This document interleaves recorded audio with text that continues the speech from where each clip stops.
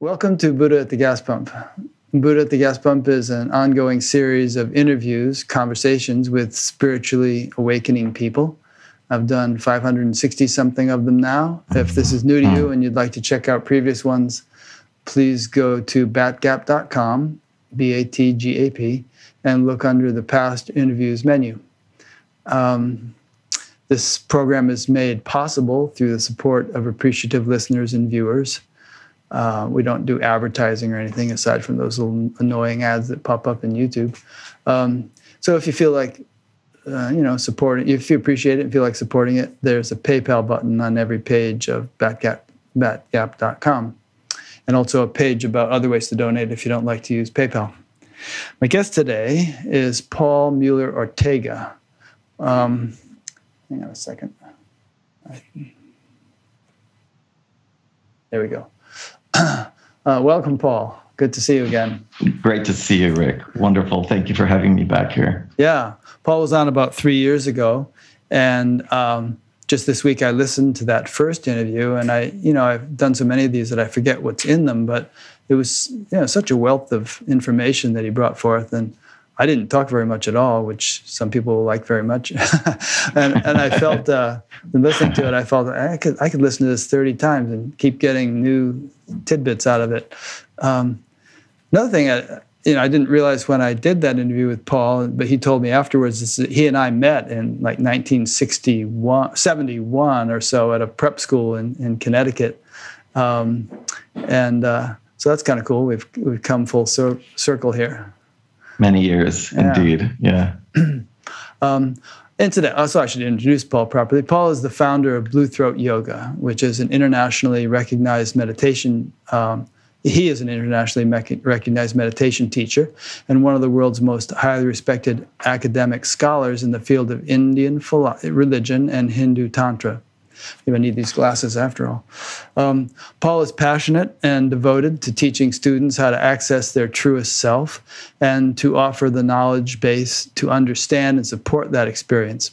He has led hundreds of meditation retreats, offered a vast array of study courses, translated and provided commentary on many of the most inspired sacred texts of the Shaiva Shakta tradition, and has personally trained over 40 people as authorized teachers of Nilakanta meditation.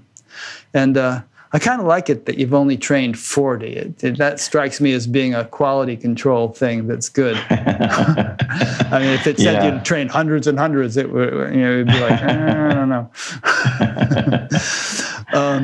I'll just continue on for a bit here. Paul is uniquely qualified to offer these potent teachings, drawing upon the synergy of his long career as an academic scholar, his particular capacity to translate complex ideas and concepts into easily accessible and comprehensible understanding, and a personal history of deep meditation and extensive practice in the Shaiva Shakta Tantra tradition. So, now the Shaiva Shakta Tantra tradition is basically Kashmir Shaivism, right? Yeah, I mean that's one of the terms that's used sort of typically in talking about this tradition. The term Kashmir Shaivism is a little problematic for a variety of reasons that are maybe not so interesting except to scholars.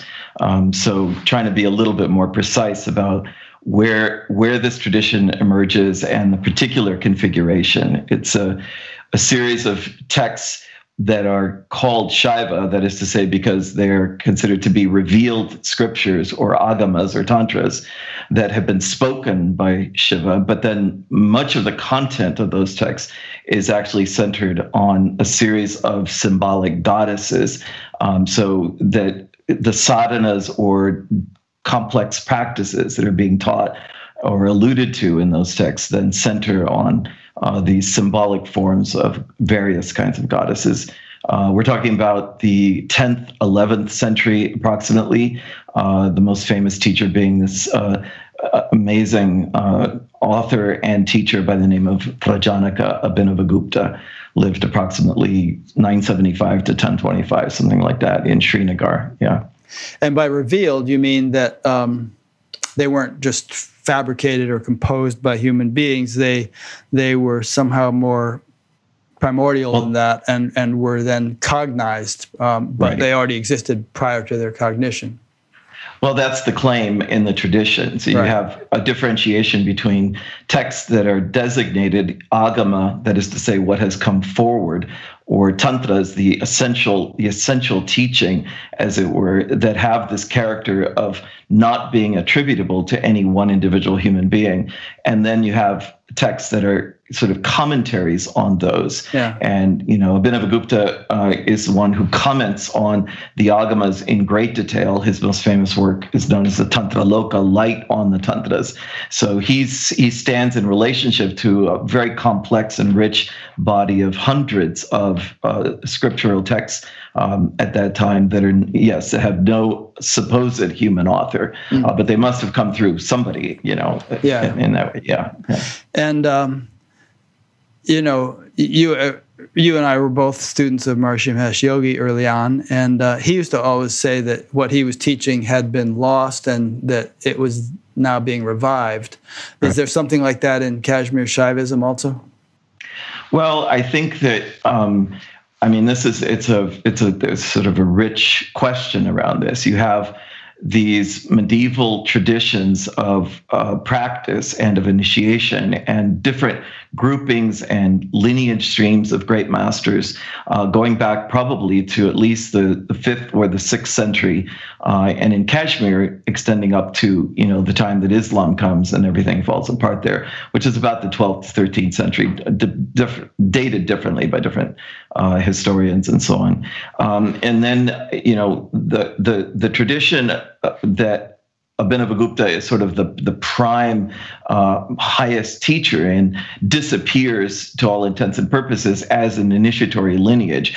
It survives in terms of these extraordinary texts and the theory that he proposes in those texts, which are disseminated pretty much all over India. And you find manuscripts of his texts in libraries all over India. And clearly, you find the sort of ideological or philosophical traces of what he articulates. So he's extraordinarily, accomplished and has an extraordinary impact, but not necessarily directly through the tradition that he represented as a living tradition. So it dies out. And then the question is, how does that tradition get revived? And of course, we have, in the modern period, this figure of Swami Lakshmanji or Lakshmanji, who is considered to be the 20th century revivalist of this tradition in that way. So did he revive Nilakanta meditation, Swami Lakshmanji? No. Did you? No. Who did? Nilakanta meditation is a modern term that I gave to the style of meditation practice that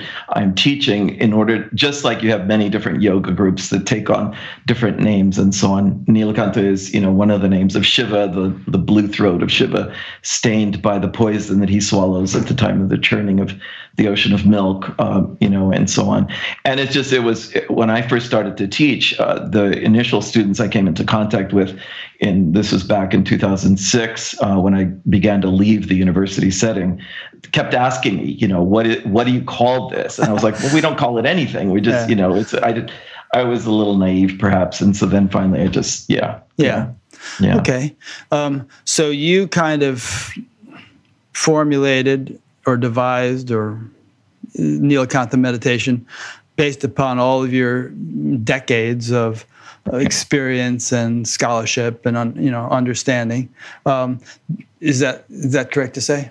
Yeah. Okay. I mean, it's a complicated story. I always say that it's in a certain sense it's like genetics. It's like the father and the mother, and then they have a child, and then people come up to that child and say, "Oh, you're just like your parents." Well, the child doesn't like that. So but obviously the child was influenced by the parents. Absolutely. Yeah, it might look like them or something. Exactly. And so in addition to Maharshi, you were with Gurumai. Were you with Muktananda also? No, I never met him. I never met him. No. So do you feel that those two, Maharshi and Gurumai, had a kind of a formative influence on what you're teaching now? Well, Yes, I mean, a deep and powerful one, but also, I started reading Abhinavagupta's texts, 1982 or something in Sanskrit. So I spent 30 years, investigating these extraordinary formulations with regard to practice and trying to discover kind of the root principles, in a certain sense, that upheld the kind of spiritual practice and the kind of teachings that were being brought forward. And then, as I said, because Abhinavagupta's teachings were so influential in so many different ways, even people, sort of losing track historically of the fact that his teachings had such an extraordinary impact, that then kind of discovering the traces and the traceries of this tradition, which had been sort of lost in a certain sense. I mean, it survived, obviously, in terms of, the Brahmin families of Kashmir and the texts and the study of the texts and so on. But in terms of, modern or even later teachers, there is a sort of an interruption that happens there in a hiatus. Yeah. Does Nilakanta meditation involve the use of a mantra? Yeah.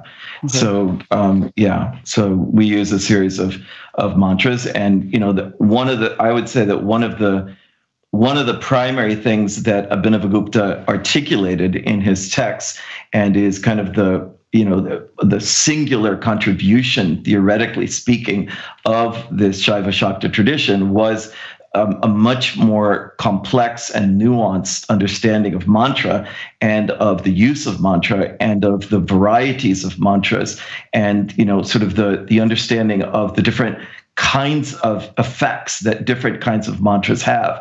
One of the names in scholarship for the sort of the sequence of the Shaiva tradition is called the mantra marga, the path of mantra, and the theory of understanding language and the potency of mantra that is articulated in the Shaiva Shakta texts, particularly by Abhinavagupta, but based on the work of other scholars, including his most famous disciple Kshemaraja, is called Matrika Shakti, the potency of the words as matrices of consciousness and so on. So it's an extraordinarily fascinating theory that, in a certain sense, is kind of like, a kind of almost like the discovery of Newtonian physics, or even the evolving of physics in terms of sound and in terms of the impact and relationship between sound and consciousness, and very, very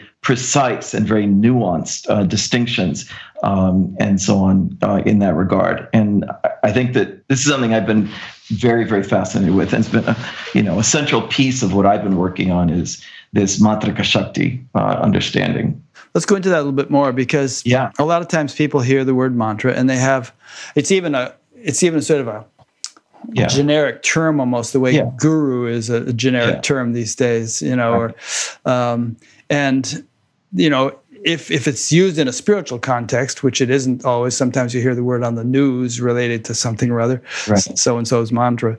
But if it's used in a spiritual context, it's often presented as just a meaningless sound. Right. And some people might think, well, why the heck should I sit there and think a meaningless sound? What's that going to do for me? Or maybe if it's just a meaningless sound, why don't I just take Gazork or something and sit there and think that, Why do I have to get formal instruction? Or I can look on the internet and actually, maybe the mantras, maybe it is important which one you get. Okay, I do a little Google search and there I see a list of mantras that are used in TM or some other thing. Right. I like this one. I think I'll take that one and I'll start using that. What's the flaw in that thinking? Where do I start?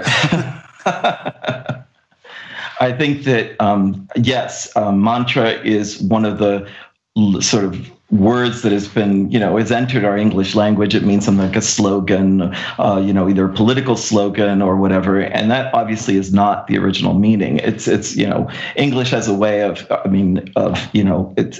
grabbing words from every possible language and then changing their meaning. And mantra is certainly one of those words that has had its meaning altered significantly.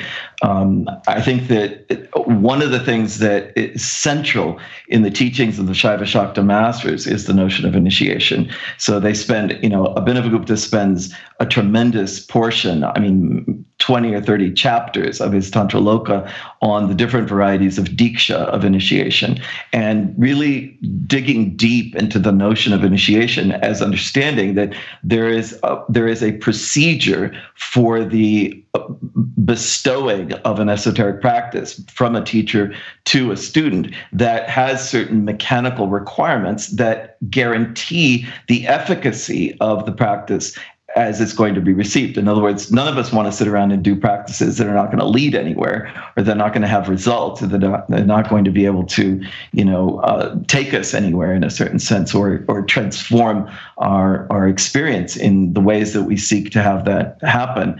And so there is this very precise and very detailed examination of this idea of how it is that, in fact, there is the appropriate communication, whether it's a practice that has mantra or any practice of an esoteric sort in that sense, that is communicated potently, effectively, and that will then yield the desired results, as opposed to just someone picking it up. One of the terms that comes up, it's actually a very ancient term, is this understanding of virya. So the Shaiva masters speak about mantra virya. Virya means potency, and there is this idea probably related to the word virility. Yes, it is. Sanskrit definitely has links to Latin and so on, which then gives us that word in English as well. And so, yes, virya, the strength or potency, the capacity of the mantra to yield the result. And, the fundamental understanding that the Shaiva masters bring forward is they say, well, the highest mantra is the mantra aham, I am. It's not a mantra that one repeats inside oneself, but it is a formulation in a certain sense of the presence, the powerful presence of consciousness itself, somehow inherently held in a vessel or container of syllables. So we have to, one of the things that they begin to differentiate about is the difference between what are called the varnas, or the Sanskrit phonemes, and the mantra itself. Just the phonemes do not constitute a mantra. The mantra must be like a vessel. It has to be like a chalice in a certain sense. The chalice can be full or it can be empty. And the difference is, does the mantra have consciousness in it or not, in that sense? Now, someone can say, well, doesn't everything have consciousness? Yes, that's a different, consideration, but the activation in a certain sense. And so the study of what it is that must transpire inside someone such that then the mantra is filled or activated in a certain kind of way, that when it is received, it then yields the desired result, versus then a mantra that what you're looking at when you're looking at whether it's a book or the internet or whatever it is, are the phonemes of it, and the phonemes then do not have that component. And this is an essential part of this idea, or the differentiation with regard to what the tradition talks about, where they talk about stula, or the surface of life, sukshma, or the subtle dimensions, ati sukshma, or the extraordinarily subtle dimensions, and then the transcendental domain of reality, and saying, if your focus or your attention is restricted only to the stula, and all that you're gauging or looking at or studying is the stula superficial, then you miss out on fundamental, intrinsic and deeply necessary components of the activation. It's kind of like, in physics, when we're not aware of, atomic or subatomic particles, et cetera, and so on. We're just looking at sort of, the surface of life, and we miss out on the intrinsic or inherent structure and mechanism and the fundamental. The Sanskrit masters use this word kshobha, the throb or the aliveness. The Shaiva masters, the throb or the aliveness, the activated throb of consciousness in something, and that is necessary in a certain sense. And then, but that's not all that's necessary. There are other pieces and components to that. Now, just coming back to something you said before, there's a differentiation in the study of mantra then, that the Shaiva masters, and certainly Abhinavagupta spends a tremendous amount of time in both of his most major works that have come down to us, examining this theory of mantrika shakti. He says there are certain categories of mantras, some of which then, in Sanskrit, the term is asanketika. They have no ordinary dictionary meaning. Now, not all mantras are like that. There are many mantras that have perfectly understandable and comprehensible dictionary meaning. So it's a subcategory in a certain sense. What are called the Hridaya Bija mantras. You have the mantra and then Bija mantras and then Hridaya Bija mantras, which are understood to be asanketika, having no ordinary significance or dictionary meaning whatsoever, but yet constituting a particular vibratory frequency that is something that is going to act not just on the stula or surface dimension of our being, but is also going to vibrationally resonate with the sukshma and the ati sukshma levels inside us and yield sort of transformative effects of various sorts in that regard. And so therefore, that's why, coming back to your idea of the meaningless sound, et cetera, and then also the idea of surface preference. When someone says, well, I like that particular mantra because it goes with my decor in my living room or, whatever. Reminds me of my mother or something. Well, yeah, so these are surface sorts of things that are really irrelevant in a certain sense, because all you're looking at there is the sort of the surface resonance of the syllables, rather than really understanding what is it that is supposed to be carried or conveyed or communicated or made available at the more subtle levels of so. Anyway, that's a piece of it. Yeah. So you said Hridaya Bija. Now, Hridaya means heart, doesn't it? And right. Bija means seed. That's right. So the heart seed mantras, as a subcategory of mantras that have this idea of asanketika, having no ordinary signification or ordinary meaning, and then it isn't just that they don't have meaning; they have other sort of characteristics as well, but in his Tantra Loka, Abhinavagupta talks about this, and he says because of that, they don't catch or shape idea forms or thought forms or concept forms in the mind, what are called vikalpas. So they don't create vikalpa in the mind, and then he also says they are able to animate a higher vibratory frequency. In Sanskrit, the verb form spandayanti. They cause consciousness to vibrate at higher frequencies in a certain sense, and because of that, then certain things begin to happen, and so on. So, I mean, there's more to that as well. But yeah. Just to comment on the potency or the virya aspect of it. I know that when you and I were TM teachers, we used to do a ceremony, and you still do, and I'm sure when you teach people. And if I were to do in fact, up at Taft, the school where we met, there was one weekend where I taught about nearly 50 kids in one weekend, and boy, I was high as a kite.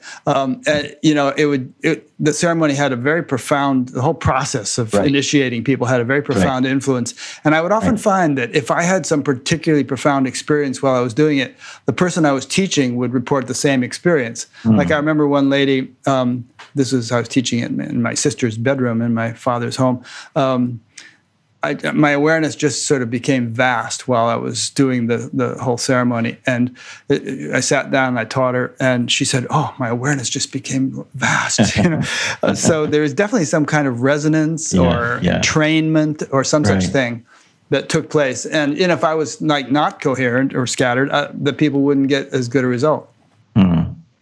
Yeah, I mean, these are all aspects of things that Abhinavagupta goes into in detail in his text with regard to who it is that's actually doing the teaching. The tradition basically says now that the human teacher, in a sense, animates or activates or rises to the highest possible level inside themselves, and that from a highest sort of esoteric perspective, it is that absolute consciousness, whether we call it Shiva or Shakti or Shiva Shakti or whatever name you want to give to it, that is actually functioning through the medium in a certain sense of the person, and then therefore there is this process of a certain kind of preparation or a certain kind of prior necessary sort of procedure that is necessary for the teacher to be able to communicate. And then, of course, that also there are different levels with regard to that, depending on what level of realization or attainment the teacher has reached, whether or not that, prior or external preparation or external ritual is necessary, or is it just being enacted just because it's the tradition that it's enacted, but it's not really, sort of instrumentally necessary in that way. Yeah. Seems to be instrumentally necessary. And what you were saying, using those different Sanskrit words, stula and so on. So the whole idea I think you were presenting is that the purpose of a mantra, and I'll just say this briefly and you can elaborate, is it's actually like a vehicle which allows the mind to settle down or progress to subtler and subtler levels of experience, and ultimately to transcend its own activity and arrive at pure consciousness or state of samadhi, right? Right. Yeah. Yeah. I mean, I think that, what Abhinavagupta talks about, he uses vocabulary from the Shakta tradition, where he differentiates, not to get too deep into the sort of the weeds of the Sanskrit, but he differentiates between different currents of consciousness. So you have a current of consciousness that's called the Vama current, which is, extroversive. Consciousness radiates out from some central point of, the self in a certain sense that is ordinarily beyond everyone's, experience. There is this outward radiating, like the rays of the sun in the sky. And then you have the opposite current called the Jyeshta current, which is an introversive current of return. So one of the ways to understand the technicalities of the appropriate use of mantra, particularly in the context of meditation, because of course mantra is used also in japa, it's used in bhavana, it's many different other practices that can use mantra, and then there are practices as well that do not use mantra, and that's a whole separate piece of practice that we also engage with. But this idea that says when a particular form of vibration is animated within the awareness field of the individual, it allows that individual to become aware of this introversive, naturally flowing current of consciousness that then, it's almost like a little boat placed on a stream. The boat just flows, carried by the current in that way. So the mantra is instrumental in a certain sense in this reversion, in Sanskrit, parivritya, this turning of attention from moving in the outward direction to becoming aware of deeper levels of the pulsations of consciousness within. And then that is what the Jyeshta current is actually, which is always operative. It's just that we are ordinarily, our attention or our awareness or our waking consciousness is flowing in the Vama current, this extroversive current where consciousness moves out. And it's I suppose a corollary or a consequence of that, when someone attempts to practice introversive meditation by attempting to go against the Vama current will always win in that sense. It's that you can't force attention, or in a certain sense, what you're trying to do is use the Vama current to go against the Vama current, use that extroversive waking consciousness to somehow counteract itself. I use these really silly analogies in my teaching. I talk about, going up the down escalator in a certain sense. And it's like, well, you're going against the flow in that sense. You have to find where is the up escalator in a certain sense. These directionalities are arbitrary, but we're talking about the introversive or ascensional or subtilizing current that effortlessly yields this introversive movement in attention. And the one of the things that I've spent many years seeking out the sources in a certain sense of a lot of this terminology. This term ayatna or ayatnata, which is a term that Abhinavagupta uses, means effortlessness, and he highlights this idea of effortless practice as opposed to practice that is effortful. He differentiates two different domains. He doesn't reject effortful practice. He just says there's two different categories of practice. One which we would call sort of natural and effortless and non strategic, and the other kinds of practice being effortful and having a certain strategic investment of the body, mind, of will, or of attention, or a certain kind of forcing to happen, and these are differentiated in the tradition. he calls it akritrima versus kritrima, the spontaneous, natural, or effortless dimensions of practice that have a certain kind of ease with regard to them, as opposed to the practices that involve a tremendous amount of effort in terms of counteracting or opposing certain movements. And I mean, we know that oppositional practice is part of, in the Yoga Sutra, this whole idea of pratipaksha, going against whatever it is that's happening inside you in order to negate it or to cause it to cease, is a legitimate arena of practice. It's just, these are sort of, I suppose they are categorized in terms of interior-most, and then practice that happens at a more surface level of life with regard to the senses. So one thing you just said in all of that is that, or maybe you didn't quite say, but that these subtler levels of the mind, this will sound familiar, are more charming. And why would you need to make an effort to have the mind move in the direction of something that's more charming? You put some good food at the door and the dog is there. So, if the mind can begin to move in that inward direction, and if it begins to encounter greater happiness or greater charm, greater fulfillment, then it'll be very effortless for it to continue to do that. Right. So therefore, no need for effort. Right.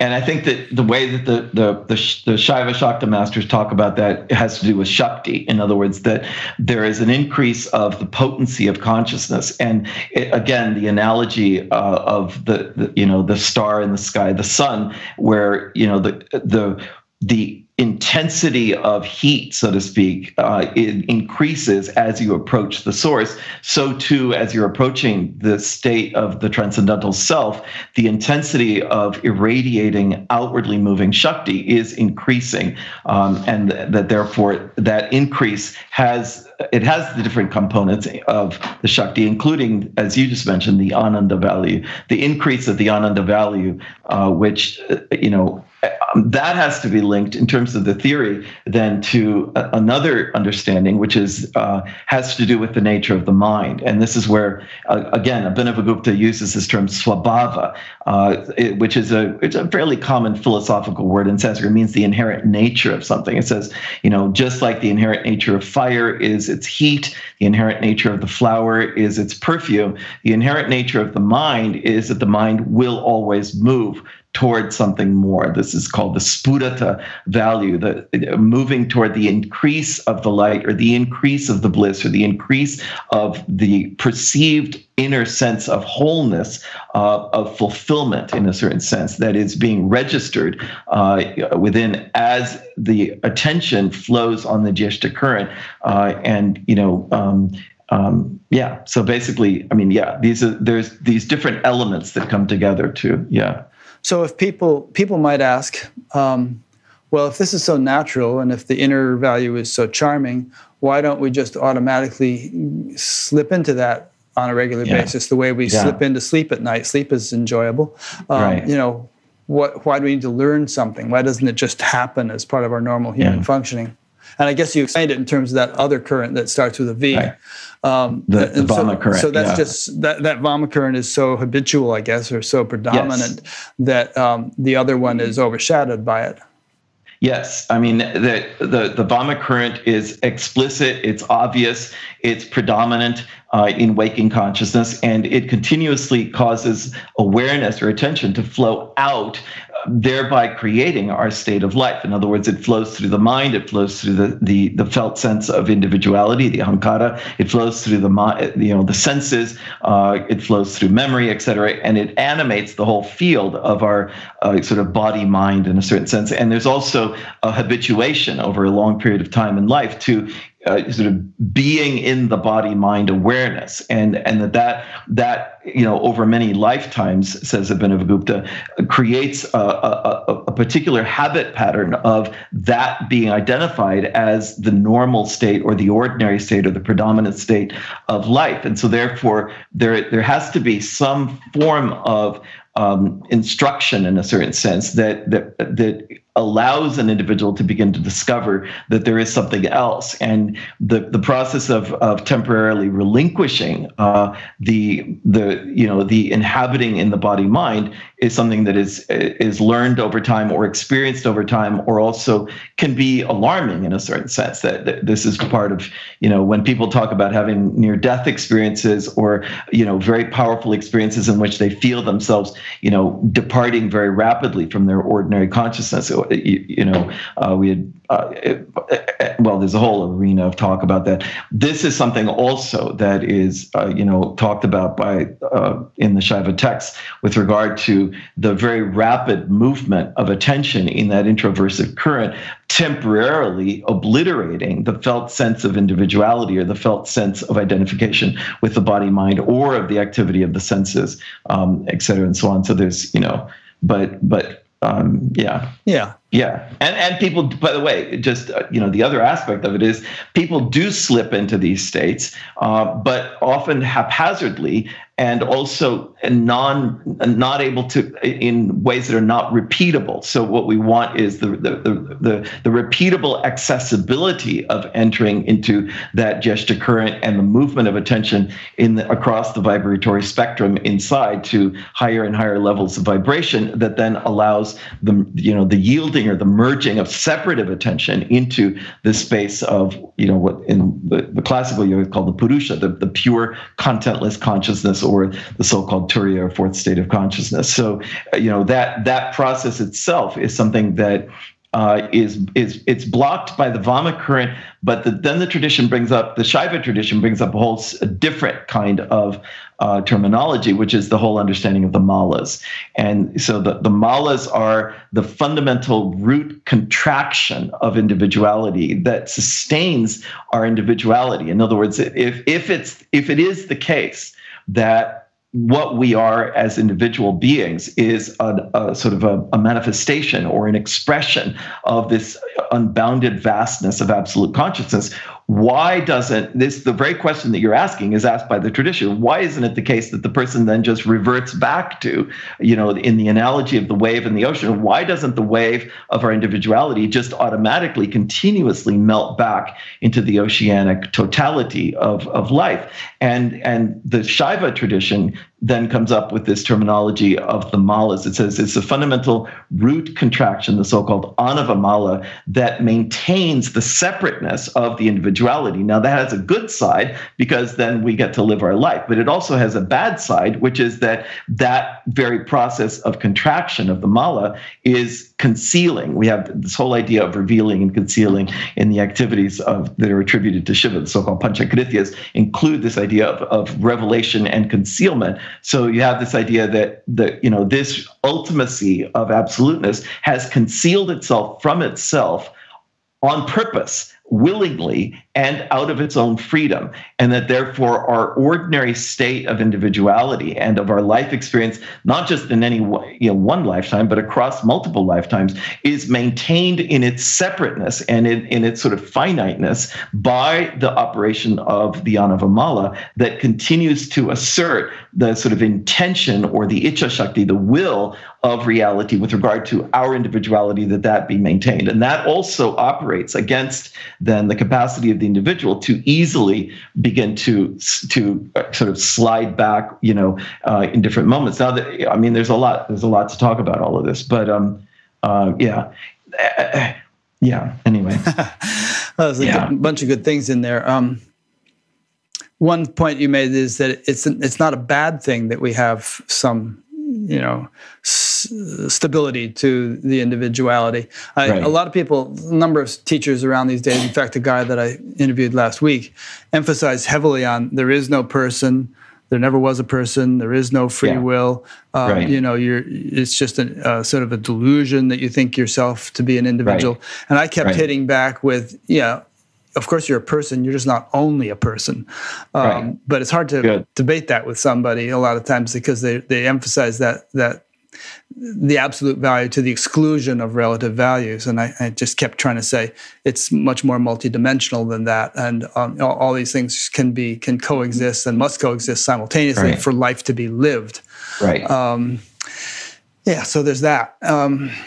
mean, I think just to comment on that for a moment, if you will, I don't know who you were talking to, and I'm, of course, never addressing myself to any other individual. But in terms of the tradition, you have these two very different streams of kind of, I suppose one could call them spiritual ideology or philosophy with regard to the absoluteness. And, the differentiation between the so-called renunciatory stream, in which, one of the highlights or hallmarks of the renunciatory stream is exactly that sort of assertion of negation with regard to any sort of appearance, so that any sort of appearance is in fact mayic, it is illusory in its character, has never happened, and we're in some kind of a weird, matrix in the sort of movie sense of that, and we're deluded by it all. But in fact, nothing has ever happened, nothing has ever taken place, et cetera, and so on, and that there is no such thing as individuality, and that is a fundamental assertion of a renunciatory stream, which in fact, both in terms of Advaita Vedanta and in terms of various forms of medieval Buddhism, really wins the day, historically speaking and ideologically and philosophically speaking, to the exclusion. I mean, one of the things that I always want to talk about with regard to the Shaiva Shakta tradition, whether you call it tantric or the mantra marga, the path of mantra, is that they have a different assertion. They're saying, all of this is the activity of the great potency of consciousness, the Mahashakti's activity, and it is relatively real. It is just, to echo your point, it's not absolutely real, but there are these appearances. Now, yes, in the journey of consciousness across stages of evolutionary expansion, that is to say, in terms of enlightenment and so on, the growth of consciousness, eventually there is the arriving at the oceanic, all-embracing totality within which everything that has appeared is now recognized to have been a temporary sort of appearance, in the sense of the Sanskrit term is abhasa,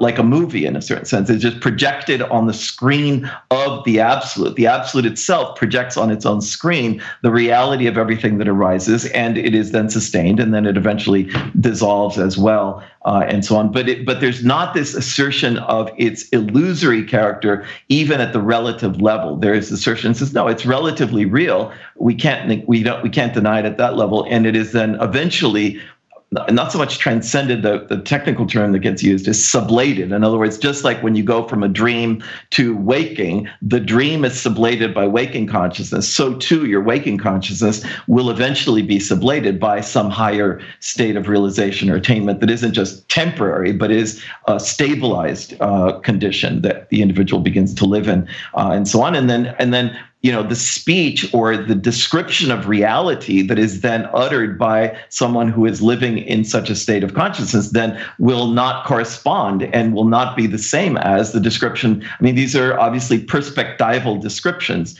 of reality that, come from, it depends, what you see depends on where you're standing or where you're seated. And so you get these different, but the sad part, in a certain sense, historically, is that the so-called Shaiva Shakta tradition, which was amenable and acceptable to householder. In other words, that the whole idea was that it was non-renunciatory in character. It was, you could practice to the highest levels of practice and receive the highest levels of initiation, aspire to the highest levels of realization within your householder life and your embodied life and your life in the world, as it were. And this is one of the points that, I often come up against, where people fundamentally still in our marketplace. I mean, of course, there are many, many voices out there speaking from many perspectives, but there's still an understanding of so-called spirituality as being inherently renunciatory in its character. And I think that that's one of the great sort of mind shifts that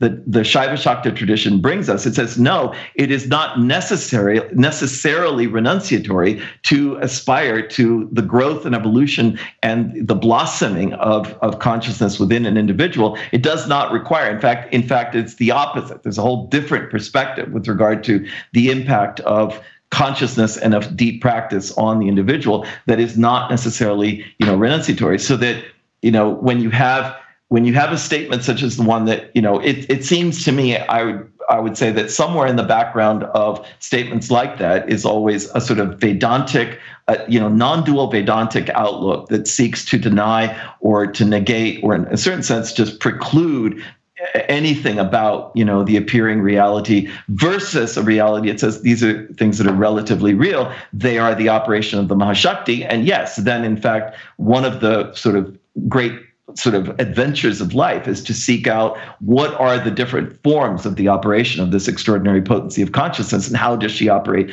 at different levels of reality. And this is exactly what these tantric texts are bringing forward, the sort of the hierarchical and sequential operation of different levels of consciousness potency that then create this grandiose and completely astonishing structure that is far bigger, as we know, than just our physical universe. So yeah, I was on the monastic program in the TM movement for many years, and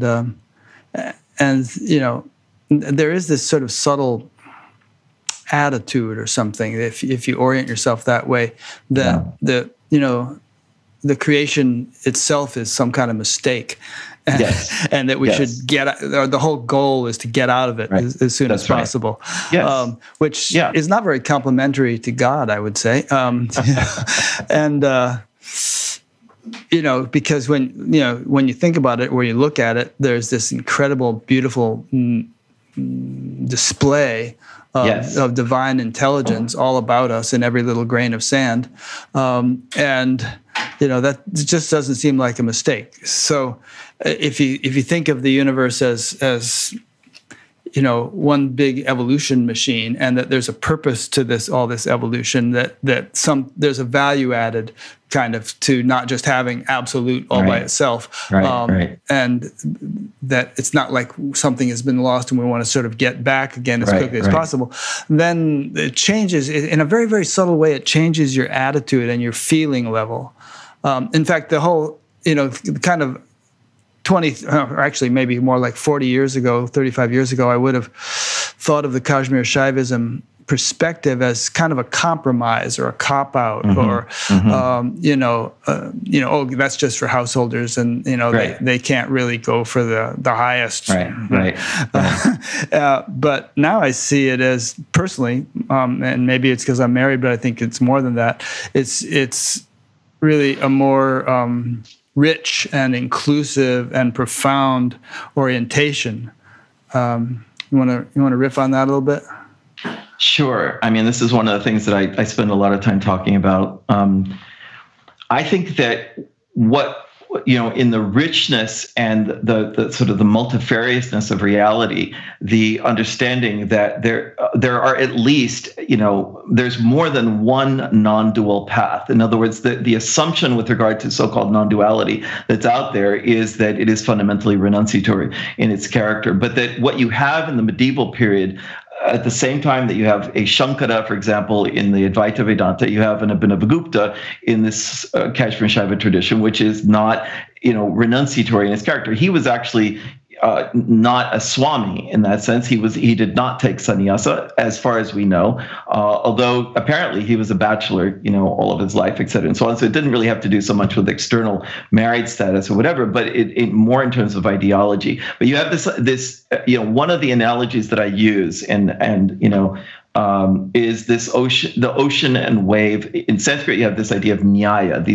These are illustrative principles that help us to understand things. So the nyaya of the ocean and the wave says, well, one way to look at spirituality is to say that the whole purpose of the spiritual journey is to negate or to subside the wave back into the ocean. It's to annihilate, to obliterate, to completely, eradicate and uproot all traces of separateness, of individuality, of finiteness, of manifestation or expression. And that in fact, is at the very core of what could be called a renunciatory path. And all renunciatory ideology, as well as renunciatory practice, as well as renunciatory mantras, are then gauged to accomplish that goal of the extraction of whatever it is that's sustaining that separate activity of the wave and leaving behind this idea of the ocean. And that, as I said just a while ago, for many people, that's the only way to look at it. However, the opposite way to look at it is to say that the forms of practice in which the practice has as a goal the drawing of the oceanic character of the absolute consciousness into the wave, and that then the wave begins to rise and rise and rise and rise, and that eventually there could occur a circumstance, and this is what the Shaiva masters meant by Jivan Mukti, in which the entire ocean has actually risen paradoxically into the expression of the wave, and that then at that moment you have embodied enlightenment. In that sense, you have this notion of the via positiva, an affirmative way, a way of embodiment, rather than a via negativa of negation or of obliteration and so on. And this has it has 1,000 different consequences. But I think going back to the topic of mantra, one of the things that I've investigated and I've found traces of it. We heard it from Maharshiji, but I've investigated it in the Shaiva texts as well. This idea of different mantras for householders than mantras for renunciates, because there's a fundamentally different directionality. The approach of the renunciate is an approach of self-undoing, in a certain sense, of relinquishment, of separateness, of the abandonment of separate will or separate intention or separate agendas. It's really a negation of any form of creativity, any form of engagement of any sort whatsoever, just to, as it were, depart off into the vastness of absoluteness, the Mahaprasthana, the great going forth, and off you go into that absolute, and you leave behind this illusory domain, et cetera, and so on. And in fact, obviously you as a separate individual can't do anything. You have to abandon yourself in that sense. So you get all this talk about ego death and, the killing of the ego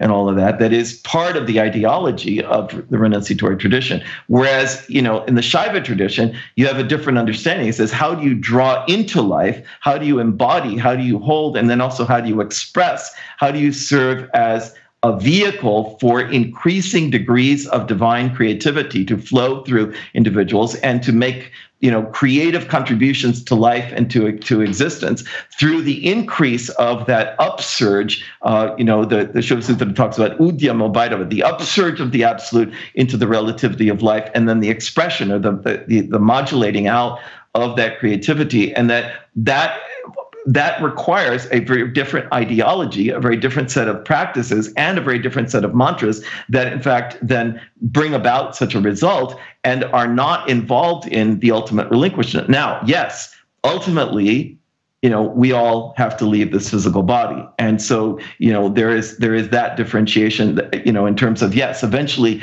we will depart, as it were. And, it's a very fascinating thing to talk about what are the sort of post-mortem destinies that these different traditions, imagine or envision for different beings, et cetera, and so on. But nevertheless, yeah. A couple of little things on that. And one is just to use the wave analogy a little bit more, it seems like the recluse thing is, all right, I'm this insignificant little wave, and it'd be best if I cease to exist and just become an ocean without waves, or just the ocean regardless of who else thinks they're a wave.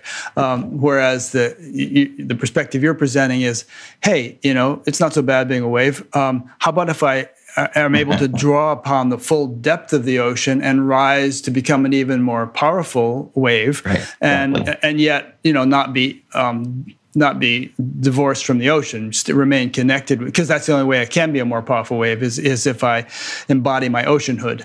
And the practical translation of that is, you needn't think in terms of like living just a simple, non-productive life. You can actually become more productive, more successful, more engaged with the world, but not lost in it, because you have retained or rediscovered your oceanhood, your unboundedness. Yeah. And I think that another element or component of the understanding of the sort of tantric sadhana is Abhinavagupta's teaching of what he calls vikalpa samskara, the refinement of consciousness. And so basically, it isn't just that you're just getting a whole bunch of power in a certain sense, or a whole bunch of oceanic kind of absoluteness and staying the same. It's that it's not like you become a powerful jerk, who's got all this ocean voltage helping you to screw people. You summarize it beautifully, Rick. That's right to the point. That's exactly. I was trying to be delicate about the matter. You're too refined. But But this thing you said about postmortem intrigues me, because I've interviewed a number of people who actually had encounters with Ramana Maharshi before they even knew that there ever had been such a person. Right. You know, like there's this woman named Pamela Wilson who's been on the show a couple of times, and when she was a teenager, she saw, I just want to know truth. She had this burning desire to know truth. I'm just going to sit here on my bed until truth comes through that door. But she couldn't stay up all night, so she fell asleep. And all of a sudden, she woke up in the middle of the night, and there was this little Indian guy sitting on her bed, and she threw a pillow at him. And like some years later, she saw a book with Ramana Maharshi on it. And this has happened to at least half a dozen people I know of. So I wonder, whether cosmic intelligence is just fabricating an image of Ramana Maharshi because later on, the person will encounter that person and that image on a book and, get interested in Advaita, or if Ramana himself actually still exists in some functional form and is like some kind of ascended master or something. Yeah, any thoughts on that in terms of the whole post-mortem thing with enlightened beings? I mean, I think we have to be a little conjectural, a little bit. Yes, and understand that we're sort of taking guesses about things that are way beyond our ordinary experience in that way or whatever, and so that statements, casual statements that are made about this and so on can be it's much more complicated in a certain kind of way. But I think that there's no question that there's a sort of reverberating echo of the teachings and of the energies of great beings that can it's like a wave that started, it's sort of like a galaxy that exploded billions of years ago. The light is still streaming through the physical universe. And so when you get these extraordinary beings, the effect of their realization, of their attainment, is still streaming through time and space. Whether it is their separate individuality or not gets us into really complicated questions in a certain sense, and sort of trying to imagine some of these things that are really beyond a certain kind of imagination. But certainly, what you've just described is a standard story that is repeated in the case of, many, many thousands of different teachers in practically every tradition. You have this notion, and it's something that, even the Buddhists, in Buddhism, you have this idea that in early Buddhism, the Buddha is actually addressing himself to this. And he says, look I'm about to go, and you better ask me all your questions now, because when I'm gone, I'm gone. There's no contact to me. There's no Skype or Zoom or whatever to contact, the Buddha in some subtle plane or whatever. And, this is the teaching of early Buddhism. It's the term Tathagata, the thus gone one, utterly disappeared, utterly unavailable, utterly transcendent, utterly, completely gone, utterly gone beyond, as the famous sutra has it, and so on. Whereas then later Mahayana Buddhism is a little more cautious about that. And they're like, we'd really like to actually have some form of the Buddha sticking around that we might be able to communicate with, and so on. So they create, the three bodies of the Buddha theory, and you get a lot of discussion around these things. But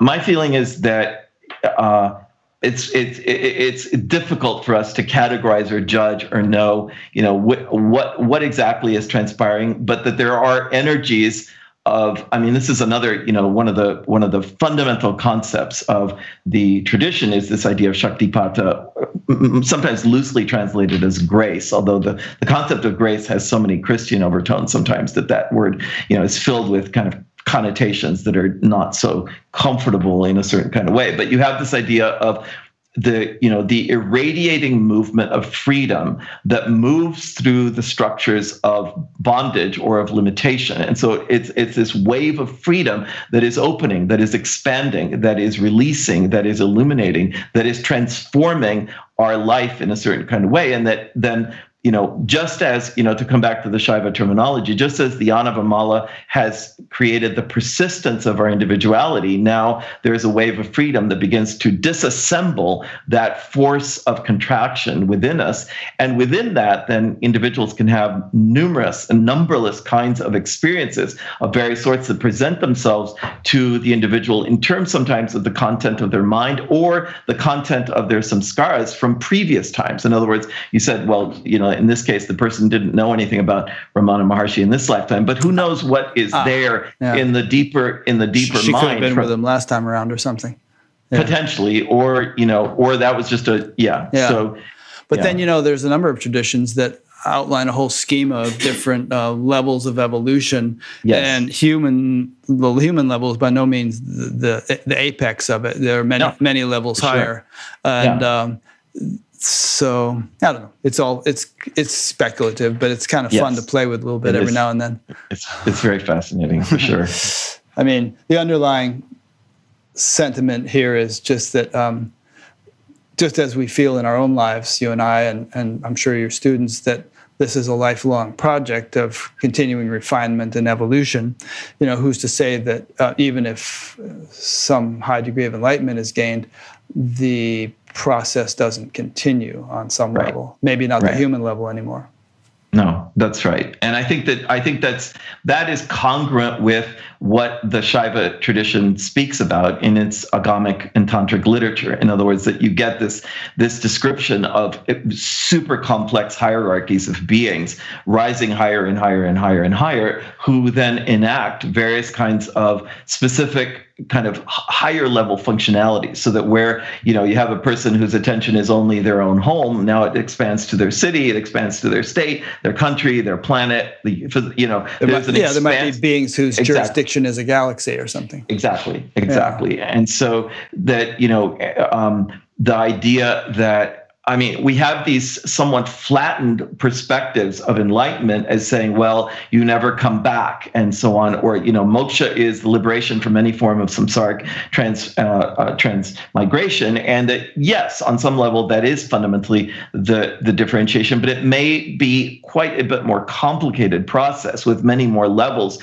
interval levels that we're not aware of. And then, you know, the other piece, which, I mean, I remember hearing Maharshi talk about this, which was the idea of kind of cosmic ambassadors. And this is the whole notion of avatars in a certain sense, where people come, you know, beings come back not for their own individual purposes. Just like an ambassador travels from one country to another, not because they're taking tourism to that other country. Their purpose has to do with the whole country that they represent. So too, you have sort of this idea of cosmic ambassadors who may return many times. I mean, this is, you know, in a sense, in Buddhism, you have the teachings of the Bodhisattva and so on, the commitment to continue to return to serve the suffering of human beings and to serve the enlightenment of human beings, you know, and then the idea of a terminal or finite nirvana in the Buddhist sense is actually critiqued. I mean, I know these are very subtle ideologies in Buddhism that are looked at from 20 different philosophical perspectives and so on. You know, I'm not doing them justice right now, but nevertheless, that's a piece of it in a certain sense. It's a much more complicated story. And, you know, so within that, I think that, for me, I think that understanding the ways in which awakening is a natural process that may begin to transpire in the awareness of an individual for reasons that are inexplicable. In other words, that though we seek out rationales and explanations and various kinds of descriptions of, well, it happened because of this, or it happened because of that, I had a dream, or I saw a book, or I met a person, or, you know, whatever it is, that these are surface explanations, but that in fact, the Shaiva masters are speaking about sort of a wave that begins at the deepest level of reality that then impacts the contracted state of the individual and begins to loosen that hold of individual contraction. And that as a result of that sets up sort of an impact of transformation, and also it sets up energies inside the individual that,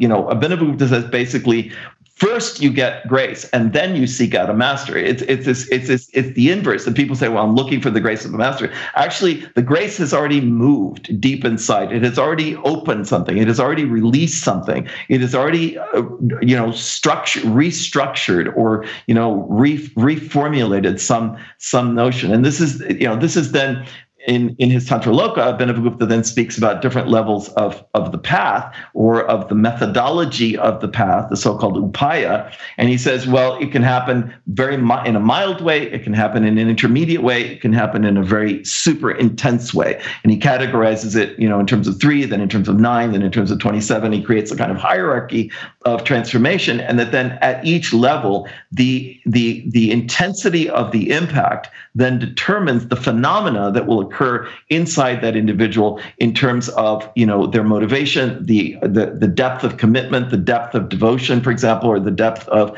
ekagrata chitta, of one-pointedness of consciousness, or not in that way. So it's a sort of mild, medium, and intense kind of idea that he formulates there. Yeah. Okay. So many things I want to cover with you. I've gotten into debates every now and then with some teacher about the direct versus the progressive paths, and particularly teachers who are, hitting on the direct path idea. I kind of lean on the progressive side, but I think maybe the issue can be resolved by saying that it can be both. Because if direct means that somehow you directly glom onto enlightenment and you're done, I've never seen an example of that. But on the other hand, you can dip into samadhi from day one, and that's direct. But then thereafter, it takes thousands and tens of thousands of dippings for further refinement to progress, to continue. So I don't know. Do you have any comments on that? Well, I mean, I think that's just what I was talking about. This is Abhinavagupta. I mean, these debates are very old. In other words, that our modern debates about these things, we didn't discover most of these ideas. They've been floating around, in the ether for a very long time.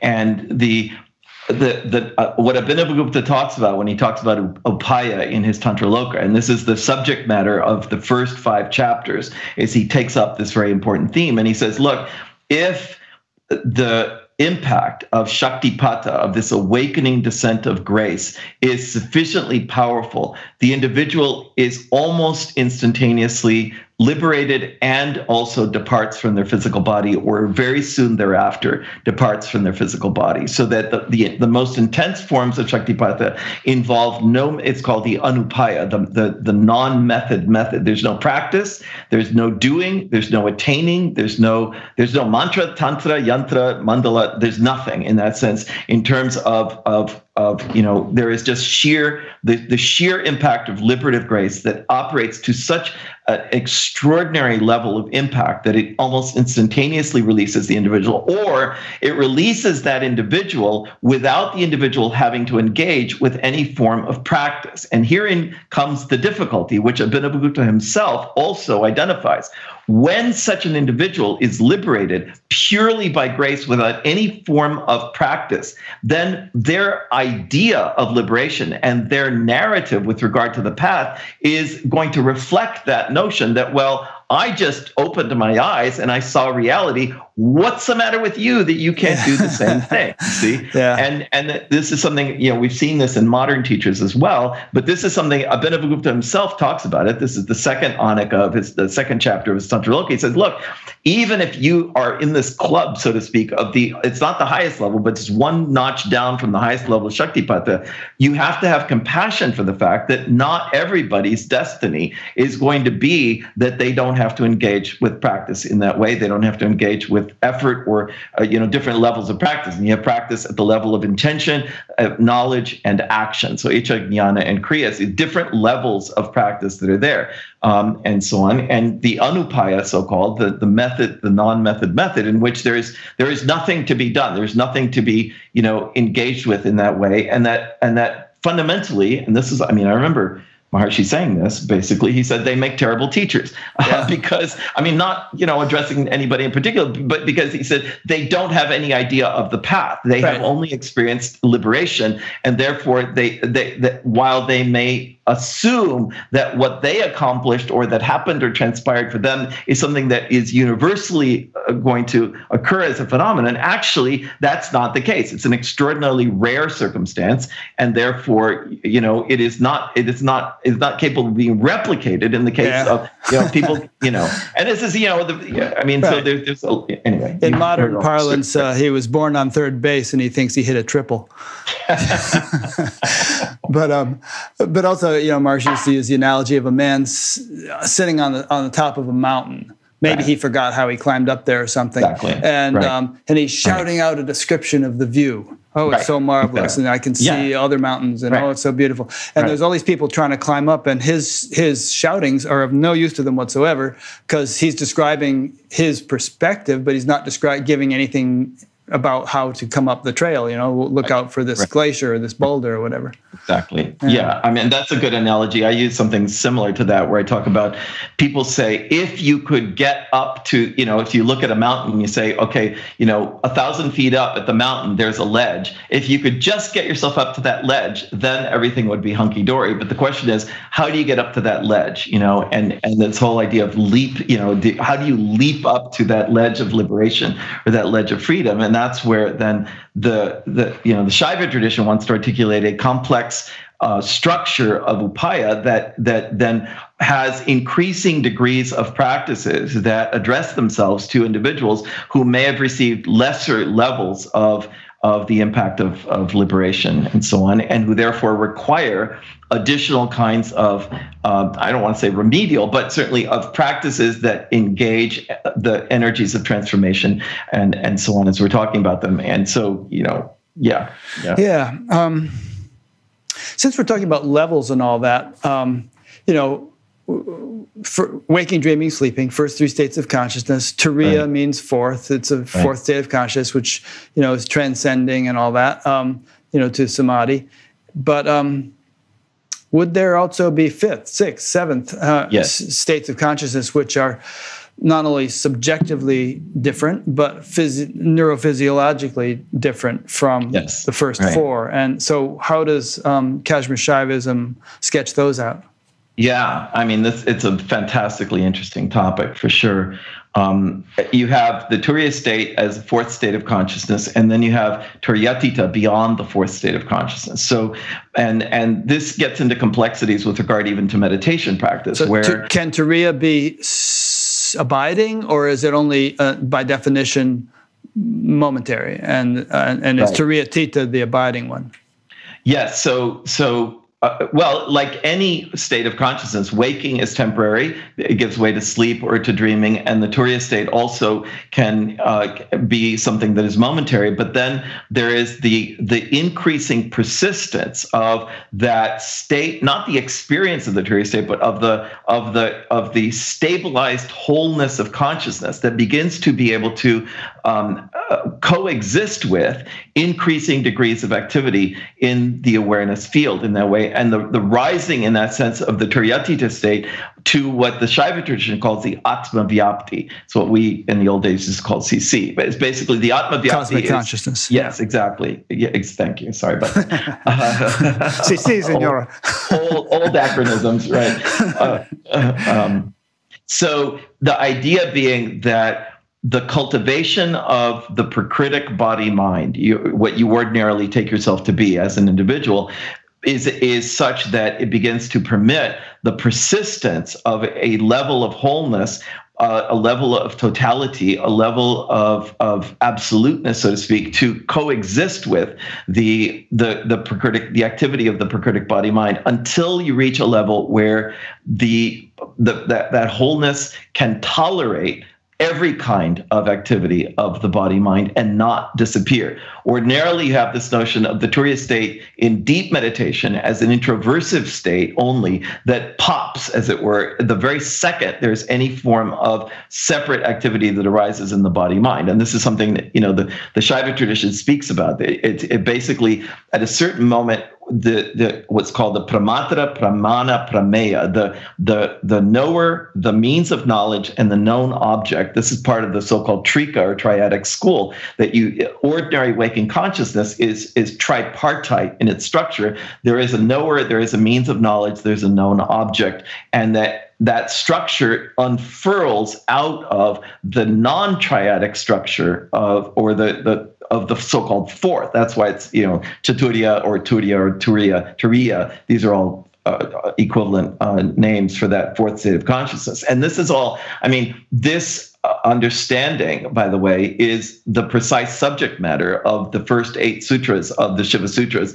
of the Shaiva tradition. In other words, that and there are other traditions that speak about states of consciousness, but the Shiva Sutras take up this understanding of the fact that you have these 3 states of consciousness, then you have a 4th state of consciousness, and then there is this notion of rising beyond the Turiya state. So what is that cultivation that leads to the rising beyond the Turiya state? And then when the the Turiya state has rising beyond all of that to what's called the Atma Vyapti, the pervasion of the self has been completed to such a degree. There is this stability of identity as transcendental wholeness coexisting with individuality permanently from that point on. And what's fascinating about that, there's many different things that are fascinating about it, but what's fascinating about that is that that level is actually sort of the beginning point of many of the sadhanas that are talked about in the tantric tradition. In other words, that much of the tantric tradition is then a reversal of what prior to that all practice is introversive. Practice has to do with going inside. Now you have this notion that says now there is a process of extroversion, of bringing something out and down that is hidden, that has ordinarily been hidden, and so on. And that process then involves, it's another understanding of refinement. It involves refinement of the breath, of the body mind, of the senses, of the emotions, of the intellect, etc. and so on, and that refinement then is able to bring an experience that it has many different names. It's called the Divya Chakshus in many of the terms, which is what we would call the celestial perception. In other words, that open-eyed perception of the inherent divinity and the inherent fluctuating, pulsating presence of the divine as the reality of everything altogether, and that then finally the tradition that says the Shiva Vyapti, even beyond that, is then this whole idea of everything, na shivam vidyate quachit. There is nothing whatsoever that is not the absolute consciousness, but that is reached, as it were, through these stages. And this sounds, if it sounds familiar, it's because these understandings that we learned a long time ago are powerfully reflected. This is part of what it's what I've discovered over many, many years, that these understandings formed and shaped a kind of ideology of stages. The Shiva Sutra says bhumis. It says vismayo yoga bhumikaha. The stages of yoga in the sense of enlightenment are astonishing, and there are many stages to that process. It's not an on-off switch. It's not just click on and you're enlightened, click off, you're not enlightened. It has all these gradations, and So okay. There's a lot more to talk about with that. Yeah, no, that's really good. And it's important. You don't hear people talk about developing celestial perception very often in the spiritual world around these days. There's this kind of a sense that, self-realization is the end of it, and, just enjoy that once it's attained. But what you're saying is, in a way, that's the beginning of it, and that there's a whole, it's a prerequisite to really getting going on all kinds of developments that wouldn't even be possible until the self has been realized. And funnily enough, a lot of people do speak of having unity consciousness. I don't want to say perception, but they live life in what they feel is unity consciousness, seeing things in terms of the self, but they don't generally mention having gone through a celestial perception phase. Do you think that things aren't necessarily linear like that, or what? What do you think's going on? Well, it's hard to judge. It's really hard to judge. I don't know what specific cases you're talking about in that sense, and there. For all of these things, there are levels of attainment and there are levels of mastery. And yes, it is not linear in an ordinary sense. There can be sort of apparent leaps of various sorts. Also, the difference between temporary states that assemble themselves for a period of time and then collapse. And they often collapse in the face of the fact that the samskaras, the residual traces of past action that are deeply embedded in the buddhi, in the pre-egoic consciousness. Behind the ego is the alaya, the dwelling place of these samskaras. So that at a certain moment, when these samskaras then are activated, they they corrode, as it were, a temporary state of attainment of one sort or another. It's one way to understand why people can have a state and can persist for 2 weeks, it can persist for 2 years, but then suddenly it disappears in a certain sense because something else has been activated inside. So yeah, it's the map. I mean, this is not something that, I mean, this is even from a different tradition. The map is not the territory, and the map is a guide in a certain sense, but the territory is super complex in terms of the actual lived experience of these different states. But the problem then arises because then if someone takes a temporary state as being or constituting a permanent attainment, then that can create problems as well. Yeah, eventually they're going to discover that it isn't, but they can create a lot of trouble until they discover that. There's a whole section in the Shiva Sutras, or in one of these books you sent me, about substandard teachers and the karma that one might have for getting involved with them, and how nonetheless benefit can be derived from teachers who themselves are not fully realized. Yes. But, it's, I don't know, maybe it's analogous to studying high school physics as opposed to going to Princeton and, studying with top physicists in the world or something. You're still progressing and learning physics, even though your teacher is not top of the heap. Right, exactly. Yeah. Although, maybe that's not a good analogy, because presumably in high school physics, they're not, distorting the teachings of physics, as often happens in spiritual circles, with teachers sort of garbling up messages and propagating them to people. Yeah, it's a complicated drama for sure. It has many different storylines in that regard. But I think that, on the benevolent side, not the malevolent side of these things, but on the benevolent side, there's no question that, before you can aspire to have a master class with, I don't know, name some famous violinist, you're really going to want to, be put through your paces by many, many teachers who may not be at that level, who yet nevertheless can communicate useful, important, and necessary pieces of practice and of, right practice in terms of the violin or whatever it might be, and communicate about history, communicate about, and all of that. It would kind of be a waste of Yitzhak Perlman's time to actually deal with you if you're a beginner. Absolutely. It would be much more useful for him to just be dealing with the cream of the crop. Yes. Yeah. And that's often the case that, so therefore you get levels of and so on. Now, Abhinavagupta, he talks about the idea of Eka Guru. He basically says, look, there's really just one teacher. That's the absolute consciousness, which takes on different personalities depending on the destiny and karma of different individuals, and then also is, takes on different flavors and different, connects up with different traditions and so on. But there is fundamentally this idea that, underlying all of that is an extraordinarily powerful energy of liberation, of illumination, of encouraging the individual growth of consciousness in any one individual or group of individuals to proceed forward. There's this concept of jnana vijnana, and the question just came in from John in Atlanta, who asks, what is the relationship between direct experience in meditation and intellectual conceptualization about that experience? Do they complement one another? Yeah. And yes, complement is a great word. I think that often it is the case that a person can have experiences and not understand them.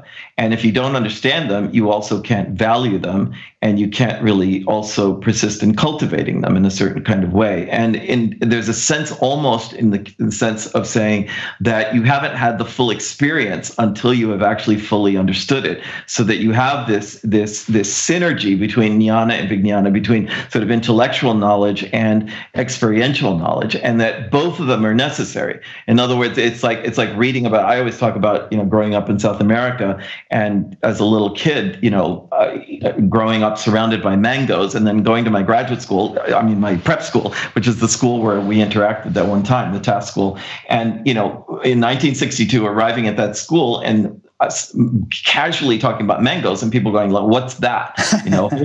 Whole Foods hadn't begun to import mangoes in 1962, and so it was like, well, trying to tell someone about a fruit that they've never tasted is a pretty difficult thing. But at the same time, conversely, knowledge about what it is that's being tasted is also a necessary piece of I'm not speaking about mangoes anymore, but about speaking about, attainment in that way. And I think that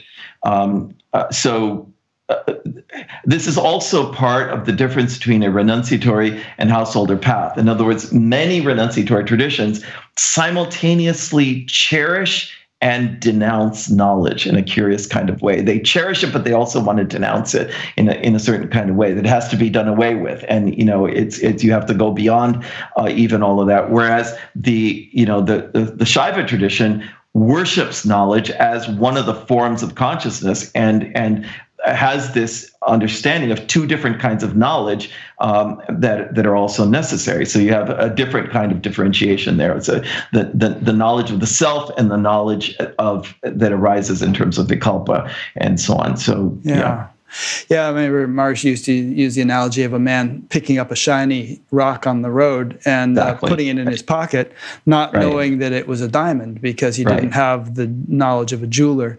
And so he's carrying around this valuable thing, and he might throw it away because he's tired of putting it, keep it in his pocket. He might give it to his kid to play marbles with or something. And to translate that into actual examples, we've probably both seen examples of people who were meditating and having good experiences and benefiting, but sort of not realizing how significant it is that those things were developing. Like, I've run into people who've said, I learned to meditate because I wanted to feel more calm, and now I feel more calm, so I'm giving it up. Or I wanted to have more energy, and now I have more energy, so I'm giving it up. And so the kind of the knowledge of not only what they're experiencing, but what they could potentially experience if they keep at it, it sort of keeps the path alive and safeguards it.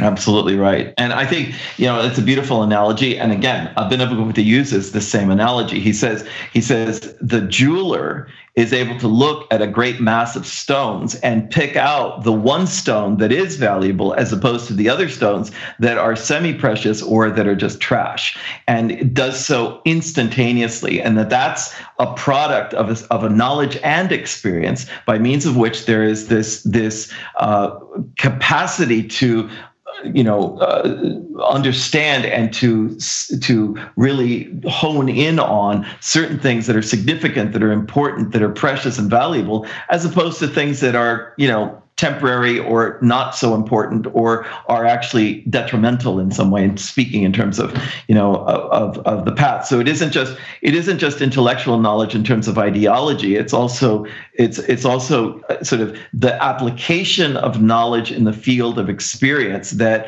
allows you to see nuances of experience and allows you to cultivate those nuances so that they become more powerfully established. And that's, this text that I've been studying for a very long time, the so-called Vijnana Bhairava Tantra, which is an extraordinarily beautiful document, is a text that is filled with nuanced understandings about the life of meditation. It is really a very rare text because it's to my knowledge the only text that's focused entirely on meditation in that sense, and then all these different nuanced aspects and dimensions of what happens as one practices and lives a life of meditation that are then going to be highlighted or cultivated as a result of someone drawing your attention to it. You're able to say, let me develop that a little more, or let me recognize the importance of that a little bit more in that way. Can you give us some examples of some of those things?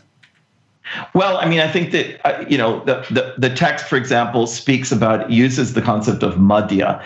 And so madhya means the betwixt and between. And it's, this is a very common understanding nowadays. People talk about the space between the breaths, or the space between thoughts, or the space between states of consciousness. But understanding what that is, in a certain sense, when people go into meditation, many times they will begin to experience that there is a change, for example, in their breathing pattern, and that as the breath gets refined and gets more and more subtle, something opens up in that space between the breaths. And what is that? So the tradition says that's called the madhya space, and it's the entry into that space is what will lead to eventually the cessation in a breathless samadhi of all activity of waking consciousness or dream or deep sleep in a turiya state in that way. And that understanding how that occurs at sort of a microcosmic and a sort of meso and macrocosmic level, in terms of the presence of absolute consciousness that is identifiable or locatable, or that suddenly flashes forth in these different circumstances in that way. So it's putting a name to a certain kind of experience that people might have and allowing that person to value it and understand it, as opposed to a person saying, well, I don't know, it just my breath changes and so what, that doesn't mean anything. Yeah. I think another good point to throw in here is that with all this talk of experience and knowledge of experience and analyzing it and all that, it's good to remember not to compare yourself to others or envy them if people are having some particularly profound experience. You don't beat yourself up over it if you're not. I've seen people get stuck in that. I've gotten hung up on that myself in the past. It's just like things will happen when they happen, and all is well and wisely put, and just be true to yourself, and don't sweat it if you're not having some particular thing. Yeah, for sure. It's a beautiful point. Absolutely. And it's walking our own path in that sense. And being devoted and dedicated to our own evolutionary growth, and not so much, looking here or there or envying or, aspiring to something that may be unnecessary or artificial or simply actually serve as an obstacle. So someone else's positive experience may actually be an obstacle for us in a certain kind of way. So sometimes if people are wired a certain way, they have certain kinds of experiences which you'll never have because you're not wired that way. Right. Yes, exactly. So, some people have visions, and other people have auditions, and other people have bodily sensations, and other people have nothing whatsoever on that front. And so, for sure. Yeah. Let's see. Got a couple of questions that came in from people. Here's one that Devon from Hawaii asks, if consciousness is fundamental, how do we understand evolution in the Darwinian sense in terms of our consciousness and sense of self? How do we reconcile this with a sense that humans evolved towards a state that gave a survival advantage? This is hi Devon. I know. You know Devon? Asking. Yeah, it's a great question. Very smart guy. I think that trying to parallel the meaning of this term evolution with Darwinian concepts of evolution, et cetera, and so on, is a mistake. And it's a terminological mistake. It's why I tend to not use the word evolution so much, although I fall into it sometimes when I fall into my older speak in a certain kind of way. But it's really about a certain kind of growth, and that there are many, many levels that, again, to bring it back to the Shaiva Shakta tradition, one of the things that Abhinavagupta talks about is the tradition he calls krama. The krama tradition, krama means sequence or sequentiality. And the mapping of the inherent sequences of reality is part of the realization of the mechanics or the mechanical structure of how everything grows, how everything evolves, how everything is programmed in a certain sense. So you have these sequences that happen in life where you could say, well, you're a baby, and then you're a little kid, and then you grow up. So that's one sequence. Or you have the sequence of time itself, or you have sequences in terms of knowledge that says, well, you're in kindergarten or you're in graduate school and everything that's in between. So this idea of krama is very fundamental. And that then there are, the sequences reveal themselves in different ways. So you have a kind of sequential manifestation or expression of organic life, that was called evolution by Darwin, and I'm no expert in Darwinian evolutionary theory, et cetera, and so on at all. But nevertheless, you have that movement of the organic structures and the genetic play, the adaptation to environment, et cetera, and so on. The whole idea that even within a single lifetime, a person can, genetically modify to respond to their environment in different ways, and that, organisms grow and evolve in relationship to external circumstances and also to what is inherited, nature versus nurture, all of that stuff. But all of that has to do with a certain kind of surface level of reality, and that it may have a certain mechanical quality to it. It may be almost a kind of a machine that is operating not because God has abandoned it in the sort of deistic sense, but nevertheless there is a sort of automaticity to the machinery of the physical structure of the universe that is self-replicating over time and doing the same thing over and over and over again, and modulating with each so-called sameness what is appearing at the surface, et cetera, and so on. And what the Shaiva masters then say is, look, those sequences that are replicating themselves over billions of years in terms of the physical universe and what appears in life, et cetera, and so on, which who knows what is happening on other planets where life forms are growing, but we can speculate in a certain way that there may be similar or parallel, or at least recognizably sort of parallel processes. All of that is taking place because there is another level of potency that is generating those sequences. And that sequence, as sort of sequence generator itself, is the result of a yet deeper level of what could be called meta sequence generators. And that then you have this reality at the absolute level that transcends all sequences, is akrama in a certain kind of way. So that they're not interested so much looking at a kind of a horizontal level of the evolution of organisms in time and the way that these things move and so on. Rather, they're looking at the shifts and changes that happen, particularly when you add another element into awareness. They're not mapping it. They're not scientists in our Western sense. They are scientists of consciousness, but they're not mapping the changes of organisms. They're mapping the notion that says when an individual undergoes a certain transformation inside themselves, then what begins to happen as you add elements of transformative practice into the circumstance of that individual, and what reveals itself in that way. So I'm not sure I've even understood Devin's question, but not sure I did either. But one thought that comes to my mind is, you can use evolution for both spheres of knowledge if you want to, but in the Darwinian sense, it's the evolution of physical vehicles, exactly. up the evolutionary scale. In the spiritual sense, it's the evolution of souls, and the taking on of souls of more sophisticated vehicles as is appropriate to that level of evolution. And so they kind of dovetail in a way, because we need Darwinian evolution for more evolved life forms to develop, and souls need those more evolved life forms as vehicles for their evolution as souls. Right? Yeah. Does that make sense? Yeah. Here's another John submitting a question, this one from Dublin. It has been said that the Yoga Vasishta is quite similar to Kashmir Shaivism. Is Paul familiar with that? And if he is, does he think what does he think of the philosophical similarities and differences? The Yoga Vasishta is a very beautiful text, and it certainly seems to historically originate in Kashmir.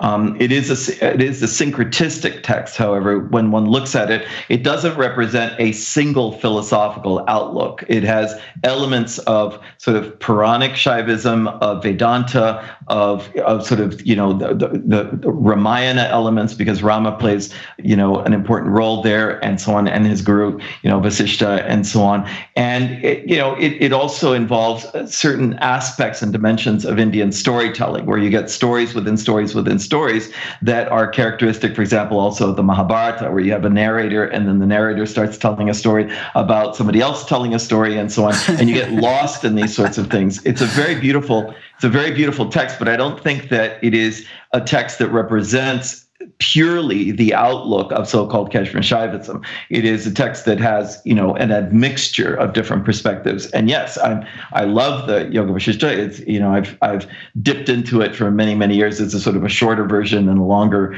the Lagvi, and then the Brihad versions and so on. And it has these paradoxical stories of kind of astonishing revelations of reality. And on a certain level, it's almost like reading those stories or listening to those stories is meant to awaken us to the notion that this life may in fact be a sort of a dreamlike life that is taking place when, we're asleep in some other dimension of reality on our nice sort of cosmic bed, and we're dreaming all of this in a certain way, et cetera, and so on. And that wow, amazing, astonishing kind of idea of, awakening from the dream and all of that is part of the vocabulary of spirituality is very much implicit in that. But it has very strong impact of Vedanta in it as well, and other traditions as well that are there. Vaishnava, obviously, Rama as one of the avatars is it's the idea of Rama receiving Shakti, but basically is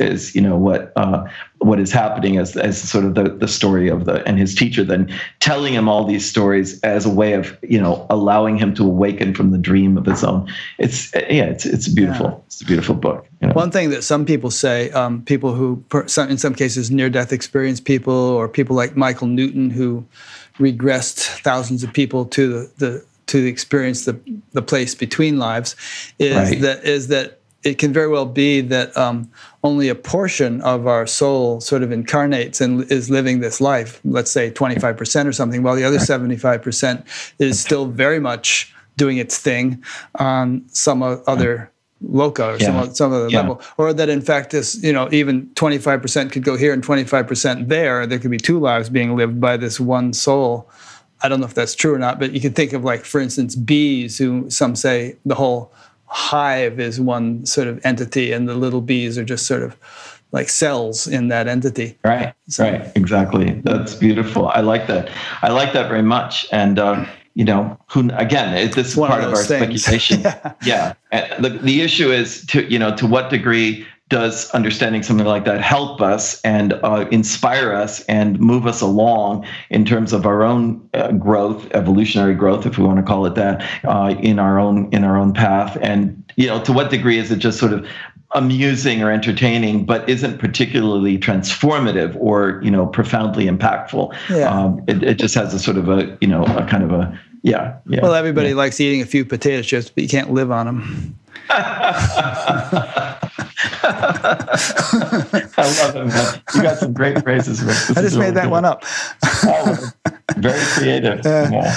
One thing I want to make sure to talk to you about while we still have time is, and there are many things in my notes here which we could spend an hour on each point, but one thing I want to bring up is what's happening in the world today. You alluded to it a little bit 3 years ago in our interview, but boy, things have really heated up in the past few years, and it might be helpful, even though, again, we might be speculating a little bit, to try to put things in a broader perspective. And part of what I wanted to weave into this particular part of the conversation is this. I'm just going to read this. This is something from you. These days, people on a spiritual path are very into listening to their own inner wisdom and following their intuition. But this is frequently undertaken without the knowledge and guidance of the profound texts and without the essential eradication of the samskaras that tinge and color their intuition with the detritus of past actions and experiences. In other words, there is a rush to act from knowingness without having done the work that permits an unblemished knowingness to arise.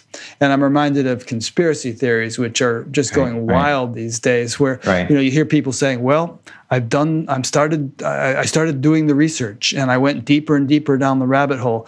And to my mind, it looks like they've gotten brainwashed by all kinds of ideas because they are lacking in discrimination and are very impressionable. And it's like a cult thing where you're not just going to snap out of it. You get deeper and deeper into it, and it's going to take a while to come out of it again. So that kind of, it's part of the picture of what's going on in the world today, but there's also more to that picture, and I'd like to hear what you have to say about it all. Well, I mean, I think I'm very cautious about making big pronunciamientos about this circumstance of what's taking place on the planet. I mean, there is obviously a perspective of sort of the ancient tradition that looks at it in terms of a certain kind of karmic explosion in a certain kind of way, and that for whatever reason, for whatever cause, for whatever explanation, which we still don't have any real idea about scientifically, people are still arguing and probably will argue, who knows, for a long time. Was it man-made? Is it a natural thing, et cetera, and so on? Who knows about these things? The virus? The virus, yeah. Okay. But that we are living through a planetary time of extraordinary poisoning, in a certain sense, a sort of planetary poisoning of one sort or another. And that, again, arguments on a sort of political level or social level, was it necessary? Was it not necessary? Whose fault is it? Could it have been avoided, et cetera, and so on. I mean, we know that the Yoga Sutras, this is one of Maharshi's most favorite sutras that I remember him quoting all the time, Heyam Dukam Anagatam. In other words, avoid the suffering that has not yet come. And I think that in assessing his life, which still requires a tremendous amount of study to really understand who he was, and he is really still very deeply misunderstood, in my personal opinion, to understand that his work during his lifetime was on a planetary scale in terms of trying to avoid certain kinds of planetary disasters from happening, and that this is part of the Yoga Sutra. The Yoga Sutra has this extraordinary nyaya. It's called the Dagda Bija Nyaya. A burnt seed cannot sprout. And so how do you burn the seeds of negative samskaras in particular? Now, individuals have negative samskaras, but the collectivities, sort of the collocation of these negative samskaras also sort of summate, in a certain sense, to invent a slightly awkward word, in terms of the summation of all of them, in terms of the destinies and the unfolding karmas of groupings, in a particular time and space, and larger groupings. And we have a circumstance that is affecting at least most of the planet. There may be places that are avoiding this right now. But that, life as we know it has dramatically shifted, almost, as they say, in a twinkling of an eye, although it didn't happen in a twinkling of an eye. It was creeping up on us and we didn't know it, and so on. So how to interpret these things from a spiritual perspective, I don't like to lock these things down, but in terms of, the Indian tradition, in many, many of its branches, has this understanding that says, how do you bypass famine? How do you bypass widespread epidemics? These were considerations from thousands of years ago. How do you bypass, crop failures and starvation? And also, how do you bypass war, in a certain sense, or civil unrest, or extraordinary violence in that way? How do you establish, a society on the basis and foundation of a certain kind of harmony, a certain kind of luminosity, a certain kind of love, et cetera, and so on? And that clearly this has something to do with consciousness. It is clearly about certain kind of restrictions or endarkenings in consciousness versus illuminations and expansions in consciousness that then create the summations of various kinds of expressions at the stula level. So the effects of these things, as they reveal themselves at a surface or stula level, are one thing, and then the sources, that's sort of the tracing back through the structure of reality to try to discover, what are the mechanisms by means of which one could either bypass something and destroy it before it arises and expresses or explodes at the surface, or in fact it then explodes at the surface. And at that level, as our teacher used to say, you have a problem. Once you have a problem, you have a problem. And basically, and to solve things at the level of the problem is very, very difficult. The whole ideology of the tradition was to dissolve things, to dissolve them before they're able to express in this negative kind of way. And that at certain periods of time, when I think back to my time that I spent with Maharshiji, basically, I experienced the entire time that his focus was planetary. He was a Jagat Guru, and he was looking at the destiny of the entire humanity and not anyone. He wasn't a guru in the sense of a teacher to individuals in that sense. He was someone who was a planetary visionary. He was a rishi in the sense that he had long vision. He saw far back into the past and far into the future and far into the depths of reality, and saw mechanisms of of reality, by means of which then he attempted in the span of, a single, blessedly long, but still short lifetime to have an extraordinary impact of bringing forward certain kinds of understandings and at least sparking them in the awareness. And that, his idea of a time of dawning, in a certain sense, which he announced to us, in 1975. He had been sort of talking about this beforehand, but he talked about this idea of a time of dawning, and that in the Indian tradition, they talk about the yugas, the eons of time. So you have the so-called Kali Yuga, which is what supposedly we're emerging from, and then you have a Sat Yuga. But in between those periods, here's another Madhya space, and in between you have this idea of a Sandhya, a transitional time, which is neither one nor the other. Just like in the day when you have, before the full day has come, the nighttime is still there. The mists of night are still there, the humidity of night, and so on. And then finally the day dawns when the sun breaks the horizon. But that Sandhya time is a time that is neither one nor the other, and expresses and shows characteristics of both. Simultaneously, we can see a planetary phenomenon of awakening that is taking place. And it's not just taking place in terms of spirituality. It's taking place also in terms of civil justice, racial justice, political justice, economic justice, a sort of expansion of human dignity, et cetera, and so on, that is pushing against, is it centuries or millennia of the opposite of all of that. And that then, yes, it is also expressing itself in terms of a transformation of understanding, by means of which people can reassess what they have even imagined spirituality to be like. And I think that the Kali Yuga version of spirituality is severely diminished and impoverished and limited in a certain kind of way.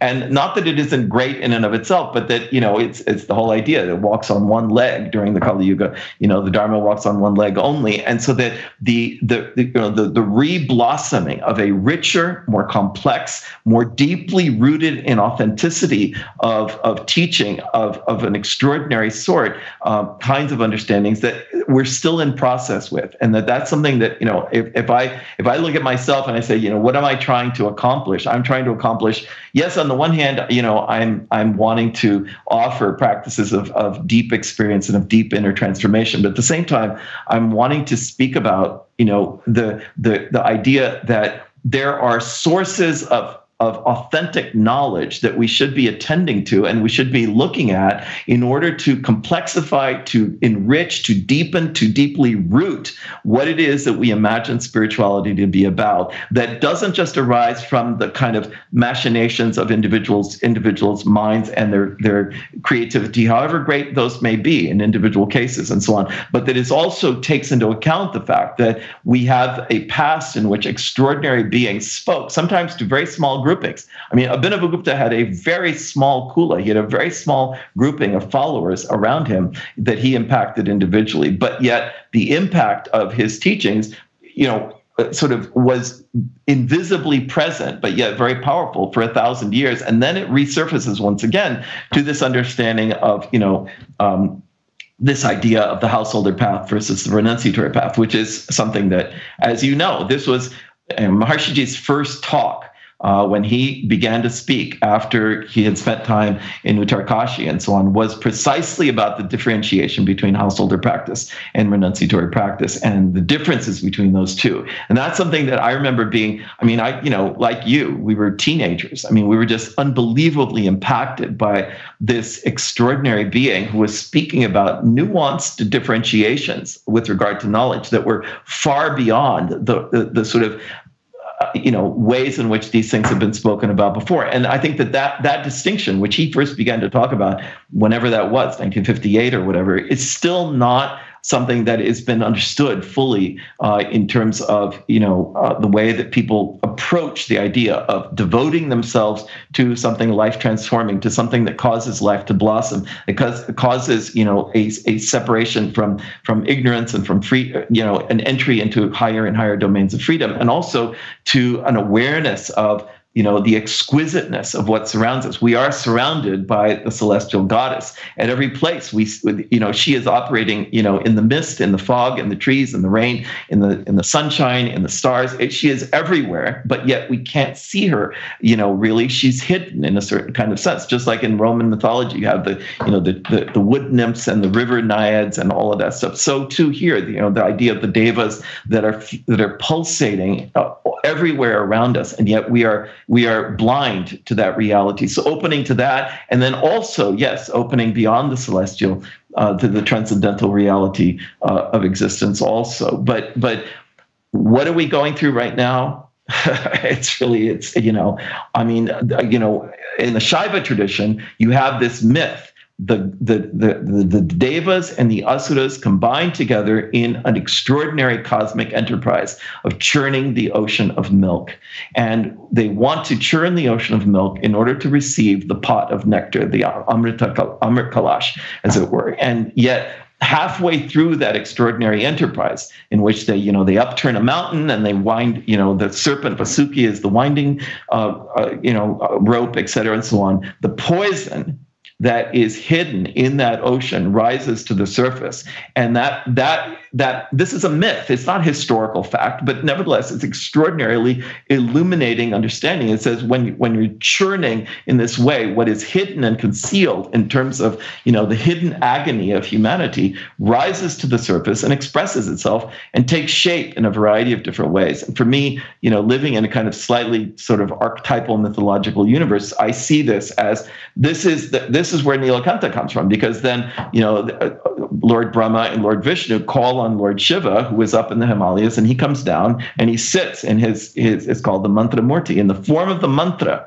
He sits at the edge of the ocean of milk, and he puts his left hand into, and the poison begins to rise up, his hand into his throat, and he is able to transmute that poison in a certain kind of way. And that this is Sada Shiva. This is the primordial form of Shiva, the eternal Shiva of the earlier Shaiva tradition, not so much in the later Tantra tradition where he appears as Bhairava. But so I don't know. This is it's a mystery on some level, and it's an extraordinary passage for us. We're living with life and death. We're living with life and death at the passing sneeze of a stranger on the street in that way. And yes, there are people who deny that, et cetera, and so on. And yet, I don't know. I just read the statistics, and they are positively terrifying in a certain kind of way. It's not the ultimate destiny of the planet to be poisoned in this way, but yet, nevertheless, this is a passage that, for whatever reason, whether it could have been avoided, should have been avoided, might have been avoided, was not. And here we are,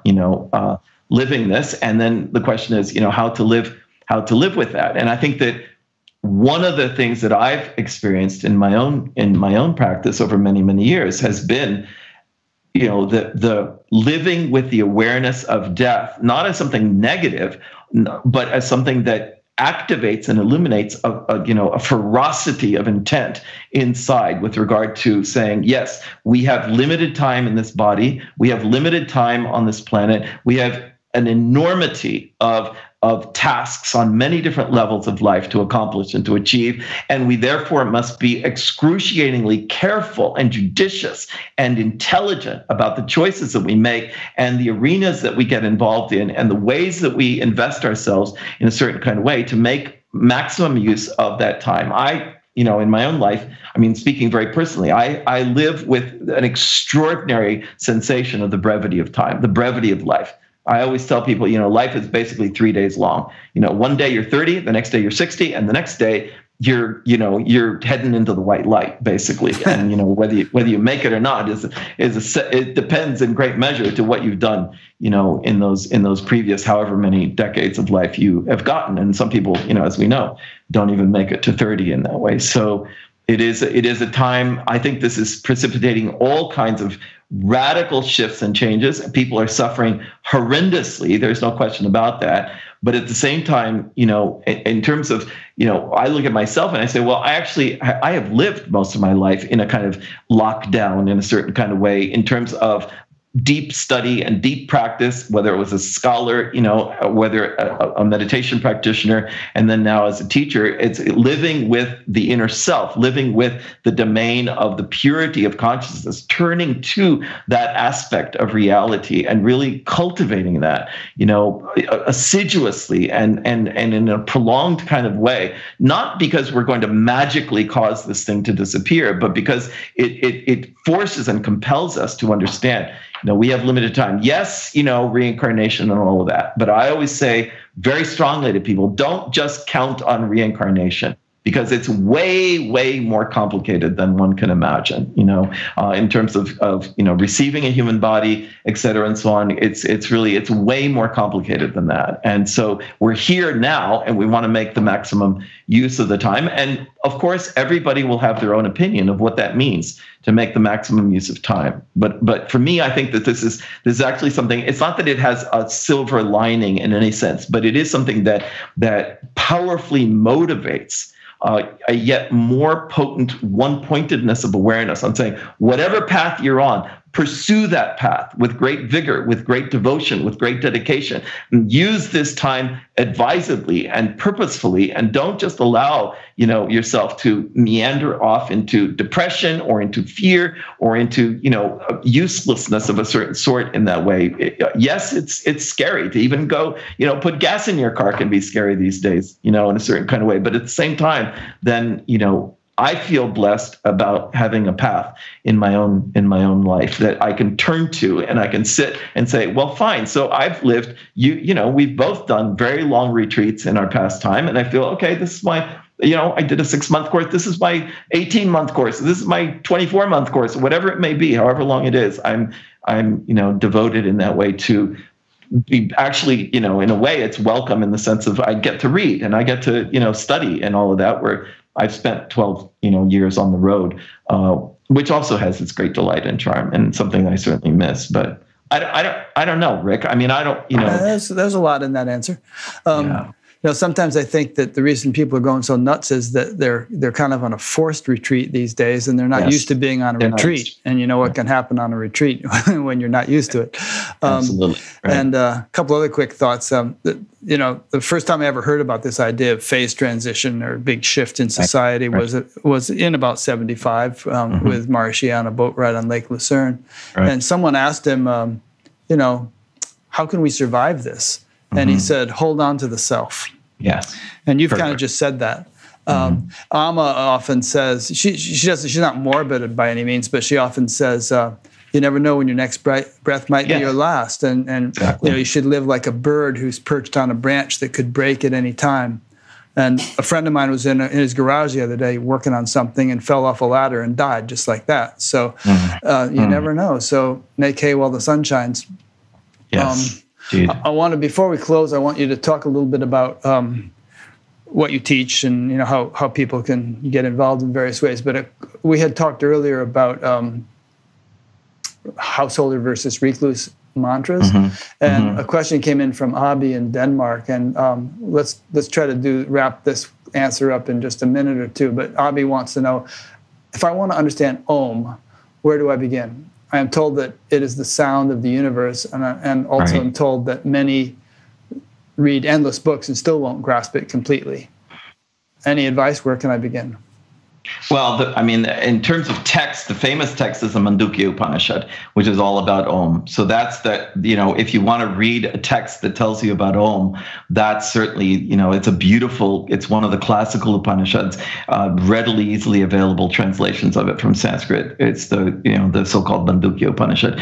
Of course, Om appears in many, many different places in the tradition, and is talked about endlessly in many, many different pieces of the tradition. But yes, I would say but get as a mantra.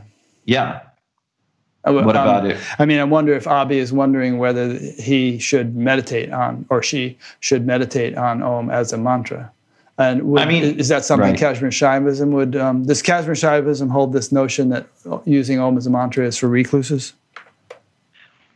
The historical evidence on that, I'm still working on that, but there's this very beautiful text called the Somashambhuparati, which has a list that seems to reflect this understanding of Om being particularly for the Paramahansas, as it's called, that the great beings who have gone forth from ordinary life, etc., and that you have different versions. I mean, it's interesting because, for example, the mantra Om Namah Shivaya, people think Om Namah Shivaya, but in fact, the original mantra, which is in the Vedas, it is a Vedic mantra, actually, it's in the Yajur Veda, it's in the Rudram, is Namah Shivaya, the Panchakshari, the 5-syllable Panchakshari mantra, which later on then gets modified by the addition of Om, etc. And these are nuanced complexities that people get upset about this topic many times when I talk about it, and so on. I remember Maharshi saying to us, close notebooks, and then saying Om is a mantra for death. And this was something that really shocked all of us in the hall when he said that. And what he, I don't pretend to know exactly what he meant, but what I heard him talking about is saying that at the time of leaving your physical body, you will leave on the pulsation of Om, which will carry you back into the absolute in a way that is permanent, as opposed to in a way that is temporary in a certain kind of way. But, there are different understandings about this. And I know that there are tons and tons and tons of people who are meditating on Om and using Om as a meditation mantra. And then, as they say, people always say this, and it's one of my pet peeves. The proof is in the eating of the pudding. It's not in the pudding. It's in the eating of the pudding. The proof is in the pudding. It's, what happens when you use, powerful mantras of this sort? How does it reorganize and restructure your life? And certainly, my own feeling about meditation is that you should go and learn meditation from someone who knows about meditation, and that learning meditation from a book, I've never thought was a smart way to go. I know that there are people who do it, and people, there's articles on the internet that will teach you meditation and YouTube in 5 minutes, et cetera, and so on. Well, that's a good segue into how you teach meditation. I noticed on your website, it seems like it's being taught every weekend on Zoom. Is it taught individually on Zoom or to a whole group of people? And what is it? How does it work? Well, the Zoom thing is a recent thing. I mean, it's basically because of the pandemic. Exactly. I mean, typically up until, this year, it's an individual process, and it is, taught it's usually learned in person, but it's just a question of helping people long distance, that we've, taken the recourse to technology in that way. And we're finding, it was something that honestly, on some level, I resisted it at first. I was like, this is not the way that we're supposed to go. And yet it has proven to be fascinatingly effective, actually. So it kind of caused me to reformulate my own understanding and realize, well, it's not about the physicality. The stula level of the physicality is not what's operative. There is something at a subtle level that is, it's not that it instantaneously transcends time and space, but that time and space don't have the same meaning. Separation and distance are different with regard to these more subtle levels of, I started out teaching. I was in the University of Rochester, and I just felt this very powerful thing start to happen in me in 2006 that I wanted to not any longer be a university professor. Not because, it was a great department, wonderful colleagues. I had wonderful courses there. I had beautiful experiences there for many, many years. And yet there was this really powerful urging to take a leap and begin to offer, teachings. And particularly what I wanted was to bring forward these teachings of Kashmir Shaivism, and to really have people understand, what is this text of the Shiva Sutras? What is this text of the Tantra Loka? What is this text of Vijnana Bhairava Tantra, and so on? And to offer translations of all of that so that people would have access to a different kind of literature of spirituality. Because even today, so many people are reading the texts only of renunciatory traditions, and they don't have access to, they don't even know it exists on some level, that you have a different kind of trajectory of teachings and of understandings and even of fundamental principles. So, that was part of the motivation. And within that, then when I started teaching in 2006, I was like, okay, there was a group of people, I connected with a group of about 25 people. And I said, all right, let's just spend a year together talking about these things and really talking about what these teachings are.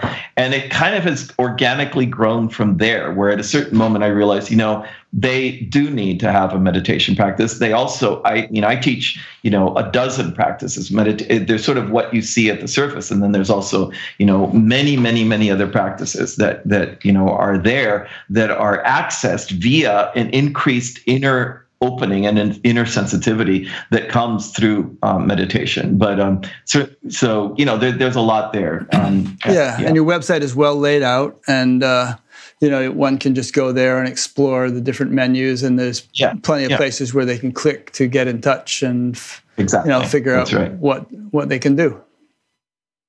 Yeah. Well said. Good. Exactly. Yeah. Alrighty. Well, thanks, Paul. I've really enjoyed this whole week preparing for this, listening to you, and then having this conversation with you. And thank you very much. I think it's great what you're doing with your life, and making a great contribution. Good perspective, like you say. Just every moment is precious, and you've been making hay while the sun shines, so to speak. Likewise. Really, really admire what you're doing. It's an incredible work that you're doing of this process of these conversations with so many different people. It's really very special and very unique and very admirable, and making available so many different perspectives for people and allowing kind of an open-ended conversation to happen in that way, just to discuss and understand. It's beautiful what you're doing, you guys. So well, really as I'm sure you feel, it's just you feel like an instrument, Yes, exactly. It's not like you're doing it. And of course, there are a lot of people doing things. My wife Irene here, and a bunch of volunteers, and couldn't do it all without them. But I think we're all just part of a little team of people, and which is sort of a subset of a much larger team of around the world of people who are just sort of in their own way helping to shepherd in this transition to higher consciousness for the planet. Exactly. Yeah. Yes, indeed. Well said. It's beautiful. Thank you. Thank welcome. You, Rick. Yeah, thank you. Blessings and love to you, and take care, and beautiful work that you're doing. And thank you again. Very grateful for allowing me to be with you today. It's really sweet to talk with you. My pleasure and my blessing. So for those who've been listening or watching, thank you for doing so. And this is an ongoing series. So if it's new to you, as I said in the beginning, go to batgap.com and you can check out past ones. You can also sign up to be notified of new ones. You can subscribe to the YouTube channel.